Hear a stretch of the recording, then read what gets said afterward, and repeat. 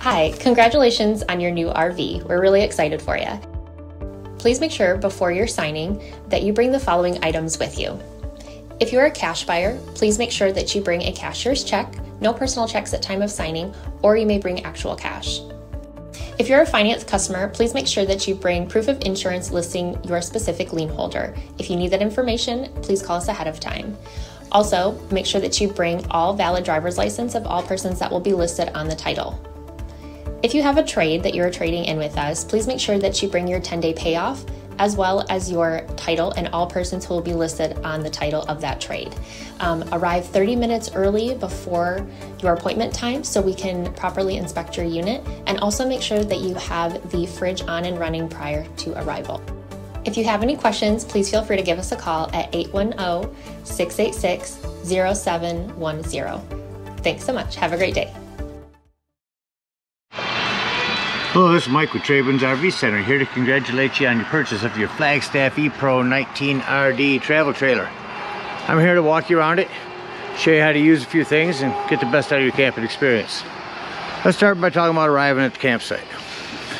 When you're parking, no slides to worry about. What I want you to think about is where your power and water connections are going to be. Of course, on your off camp side, one toward the front, your water toward the front, your power back there. Big long 30 amp cord though. So park accordingly so that you can utilize the facilities at the campsite. Once you unhook your hitch, first thing you do is level your unit. You have a power tongue jack up here with a night docking light. Simply retract or extend to raise or lower.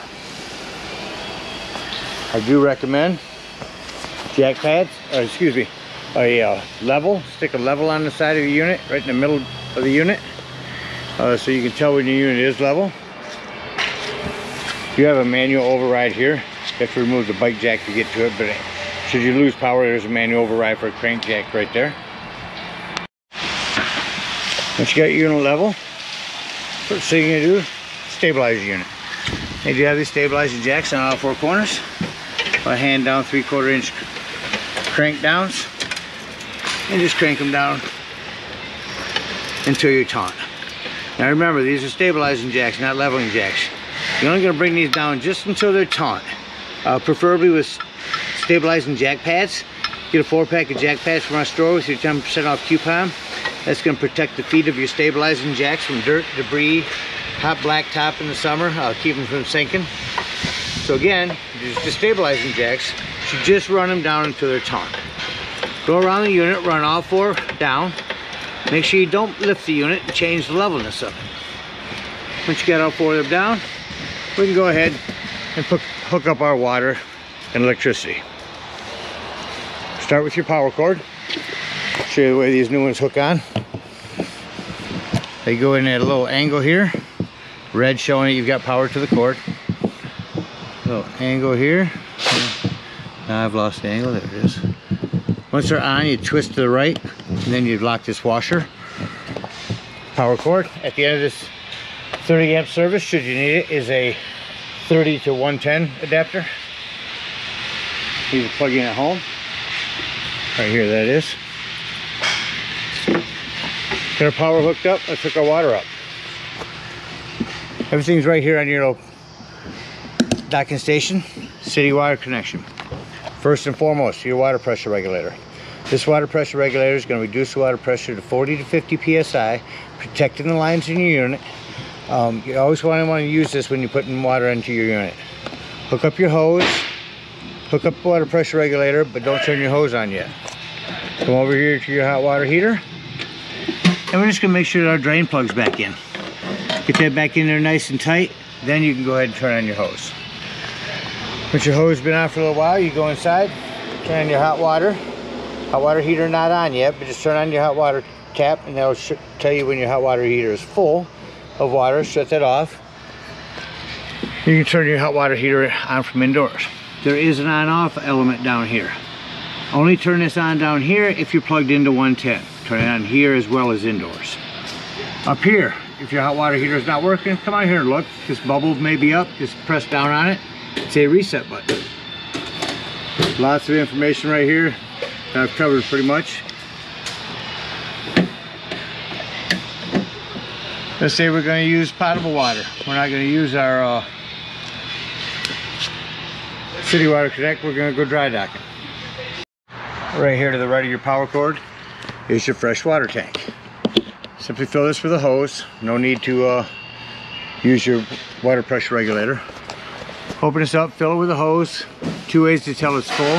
One, there's an overflow valve right here.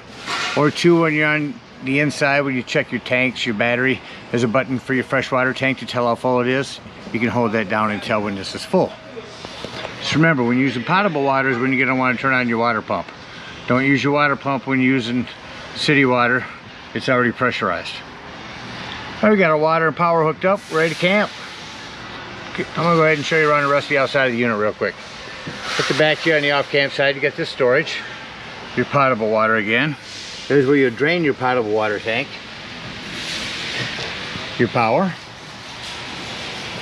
Your black and gray holding tanks conveniently in one area to dump. Also have an outdoor shower out here. Your antifreeze inlet for winterizing the unit. Cable inlet.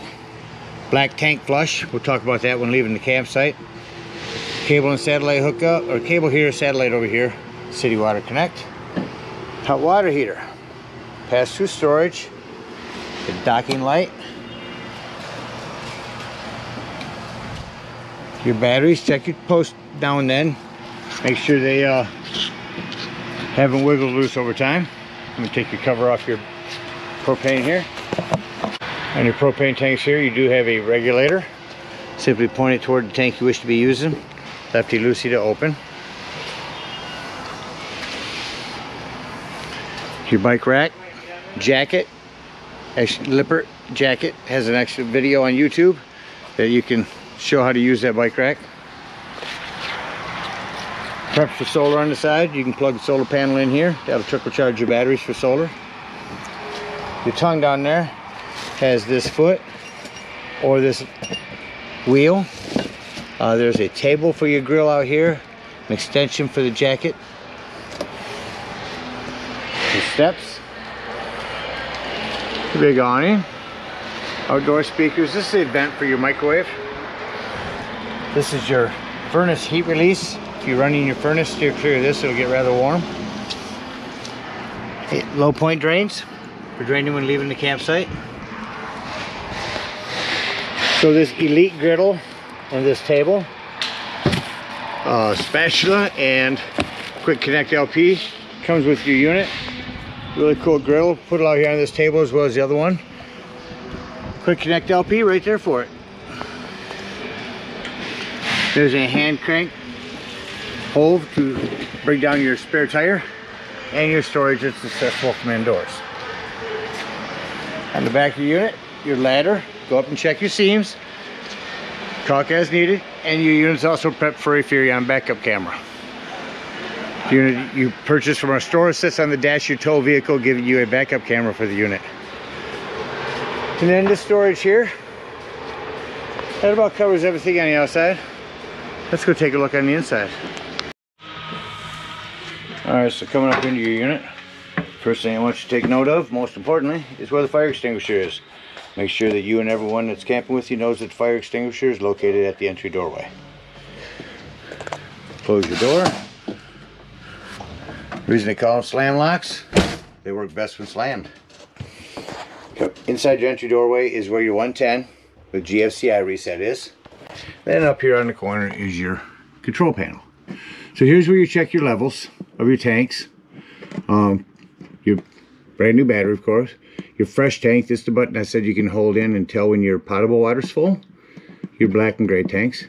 Here's where you turn on your water pump if you're using potable water. Turn on your water heater here if hooked up to gas, here if hooked up to electric. No tank heaters. Here's your awning retract and extend. I'm going to run that out real quick to show you how far to run that out. And you can control this whole RV with an app. There's the barcode to scan for Google Play. Show you where the app is. Continue running your awning out. So you get your big awning light here, your porch light. So you're only going to want to run that out until this flap falls down to 90 degrees. You can see your black bar. That's how far you want to run it. and hit retract to bring it back in. Coming around the rest of your kitchen here, you have some individual lighting. Your stove here, this glass top makes an excellent backsplash. You have a panel light. Simply turn this gas on, hit your spark, and there's your flame. Same thing on the oven. Turn your oven on down here and light it here.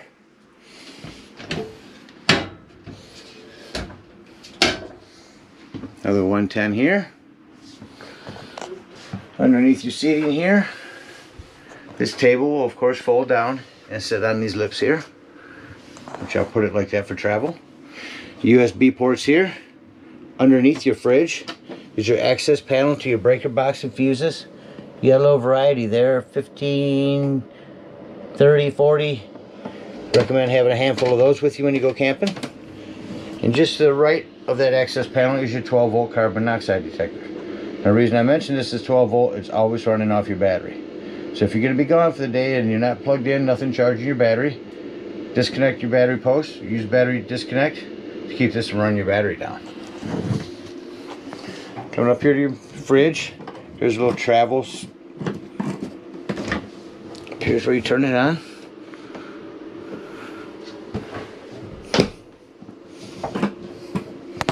Well, on your wall is your inverter showing where your power is coming from. And this is your furnace. Simply turn it on, turn it up, and it'll kick on. Warmer being hottest. Your AC unit is here. You'll notice your furnace takes a few minutes to shut off after you shut it off, the fan anyway. Up here's your AC unit. Several levels.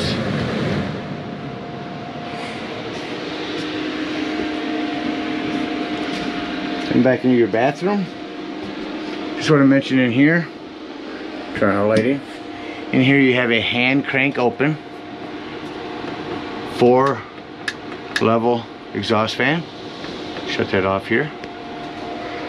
Another 110 in here. Maintain your plumbing as you would at home.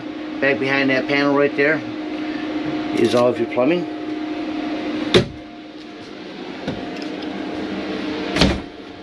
Your television. Here's where you turn on your Wi-Fi Ranger.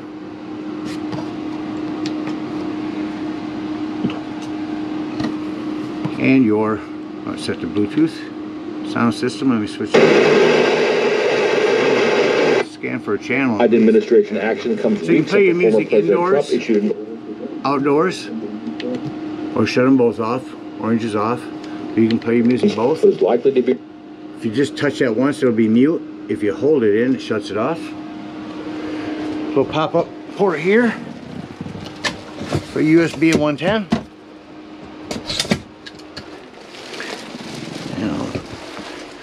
And lastly, your smoke alarm is located back here. Let me show you quickly how to set this table back down.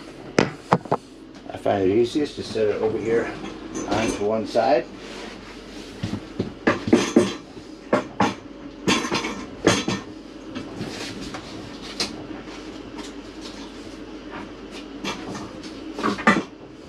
So you fold your legs in, Velcro it.